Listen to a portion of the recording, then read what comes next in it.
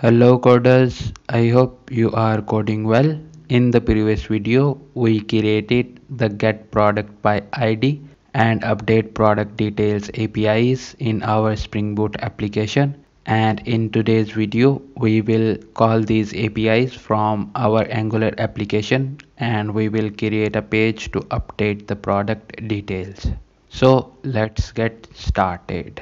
So first of all, we need to create the component to update the product, and for that we can open the admin and components folder, and we can open this components folder in the integrated terminal. Now let's write the command, which is ng g for generate, c for component, and we need to name this component as update product. Our update product component is ready. Now open the admin routing file and we need to create the route for this component, and we can duplicate our existing product route, and in the path after the word product we need to pass the variable which is product ID, so we can mention it here, and then we need to update the component to update product component. Now let's save this file, and we need to open our post product component, and we need to open the HTML file, and let's copy the HTML file code and let's paste it here in the update product HTML file. After this, let's open the CSS file as well and let's copy this code into the update product. At the end we need to copy the TS code as well, so let's copy this and let's open update product.component.ts and let's paste the code here. Now we need to import all these things by clicking on this quick fix, and then we can click on add all missing imports. Now let's save all these files, and we need to update our heading to update product, and then let's update the button text as well to update product. Now let's save this file and let's run our application. As you can see, our application got compiled without any errors. Now let's go to the browser and let's add the details of the login, and let's click on this login button. After the logging in on the admin dashboard, we can click the update button of any product, and you can see we got redirected to the update product page. Now we need to patch the data in this form, and for this we need to call the get product by ID API. So let's go back in the VS Code and let's call this API.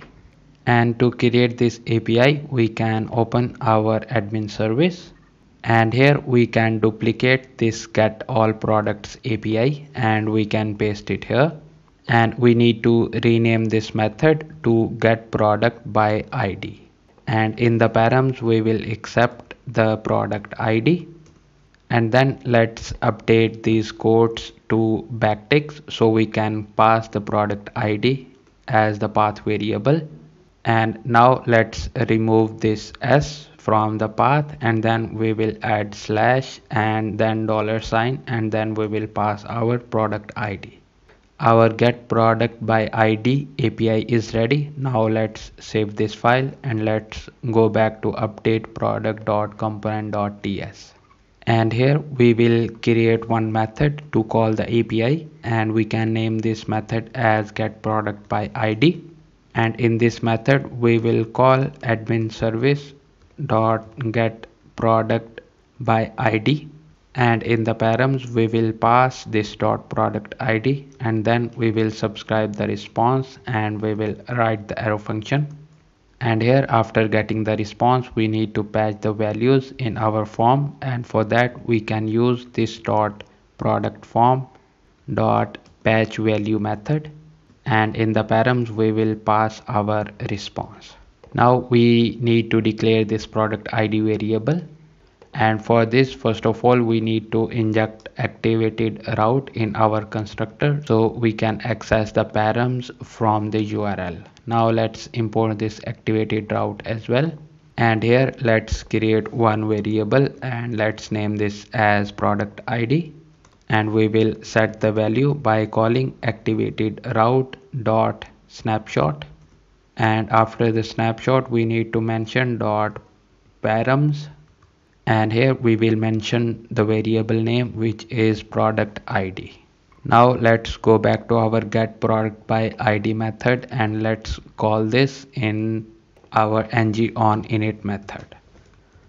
After patching the details in the product form, we need to show the image as well, and for that we need to create another variable and we can name this as existing image. And in our get product by ID method we need to set the image in the variable, and for this we can write this dot existing image is equals to, and here we will add the prefix and then we will use plus sign, and after this we need to call res.byte image. Now let's save this ts file and let's go to our html file, and here in the file upload container we need to show that existing image, and we will create another div and we will only show this div when we have something in the existing image. And in this div we have another div and one image tag, and in the source we are binding our existing image variable. Now let's save this file and let's go to the browser. Now let's click on this update button and you can see we are getting the image preview and we are getting the values patched in our form. Now let's create the API to update the product details. And to call the update product API we can go to the admin service, and here we can duplicate this add product API, and we need to update the name of this method to update product, and in the params of this method we will accept the product ID as well with the product DTO. Now we need to pass this product ID in the path so we can replace this quotes with the backticks, and then in the URL after the product we will mention slash product ID, and at the end we need to update the method as well from post to put. Our update product API call is ready as well. Now let's save this file and let's go to update product.ts, and here we need to create a variable to check if the user updated the image or not, and for this we can name this variable as image changed, and by default value we will set is as false. And in on file selected method we will update the value of this variable and we will use this dot image changed is equals to true, and then we will set the existing image is equals to null.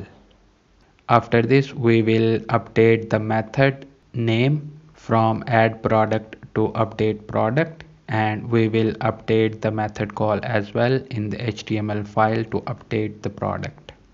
Now let's go back to update product ts file, and here we need to write one if condition, and in this if condition we will check if the image got changed and we have something in the selected file, then only we will set the image in the form and we can move this line in the body of the if condition.